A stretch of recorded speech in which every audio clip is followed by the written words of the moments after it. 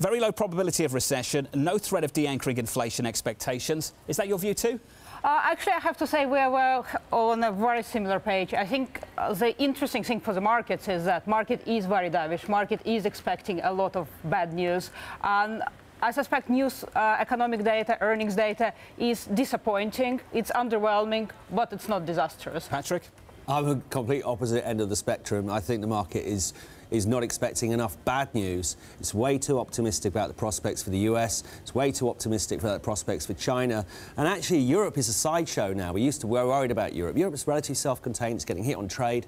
But actually, no, I think he's ridiculously optimistic. Well, let's talk about Europe specifically, David. Actually, if you look at things right now, the data in its totality isn't as bad as, say, manufacturing might suggest. Service sector, still OK. Labour market, somewhat resilient.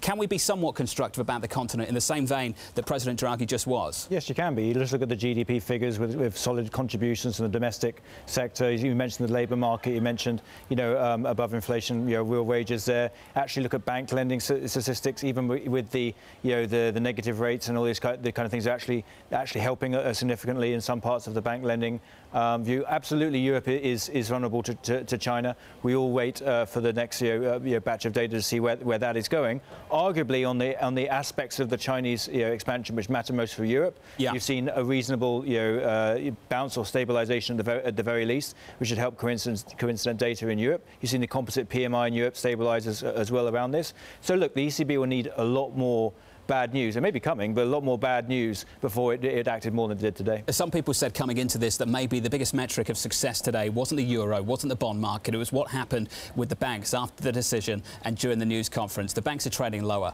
We've talked about a tiered deposit rate of the ECB many times now. Marija, it just doesn't seem to be gaining any traction on the Governing Council whatsoever. Do you expect it to happen anytime soon? Actually, unfortunately not. I think, our views, we've been underweight European banks for a long time, and we see very little changing. European banks need higher interest rates, steeper yield curve, and given the economic situation in Europe, we're very far away from Patrick?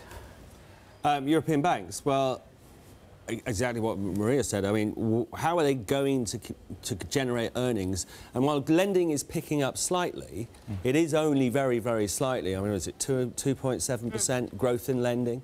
And the risk is, of course, that as we're seeing the rest of the global economy slow down, so obviously you see the global manufacturing PMI in negative territory now, is when does that the appetite for lending is actually likely to fade, because why should I want to invest when I'm seeing demand fall? Yeah. John, we're coming to the end of Draghi's term, and one of the keynotes of his addresses is obviously begging policymakers to do reforms and use fiscal. We've had 8 years of that. 8 years of it, and every time you get it. And if you just have to look at the ECB's own financial stability report, the banks are weak because of structural issues. Right? Yes, the negative rates arguably hurt them in some ways, but it also encourages lending in others. Without the structural reforms, which is not their responsibility, you're not going to get this kind of full earnings cycle and the kind of realisation of all this very depressed valuation in European banks, and they'll still remain what they have been, a value trap.